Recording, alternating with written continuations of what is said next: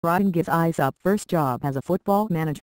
Ryan Giggs' attempts to get a job as a football manager have so far been pretty pitiful, and now he's reportedly picked the team he wants to manage, but we just can't see this happening. For longevity, consistency and number of titles won, Ryan Giggs simply is to be in the discussion for the greatest player in the Premier League era, because he wasn't bad on the pitch. In 22 Premier League seasons at Old Trafford, the Welshman amassed over 600 appearances in the competition, scoring more than 100 goals and being part of a title-winning side 13 times.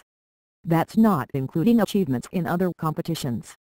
After ending his playing career at Old Trafford, he became David Moyes' assistant manager with the hope of taking over from the Scout one day. When the former Everton boss departed 5 years earlier, Giggs became the caretaker manager at Old Trafford. But Louis van Gaal was preferred as the permanent replacement, and then when Jose Mourinho came in, Giggs decided not to stick around, instead biding his time for a managerial job elsewhere.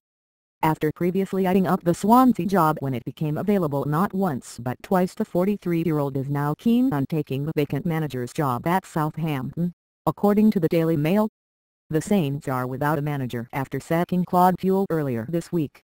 The Frenchman had been in charge just one season in the Premier League, but the club weren't happy with his management style. All that despite the fact that he led Southampton to 8th in the league, just one spot lower than the season before, and reached the EFL Cup final where they lost to Manchester United.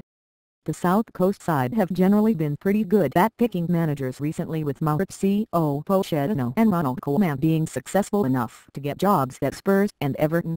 It's highly doubtful that they'd go for someone with such lack of experience. Perhaps Giggs should stick to punditry on ITV or try for a club lower down the football ladder.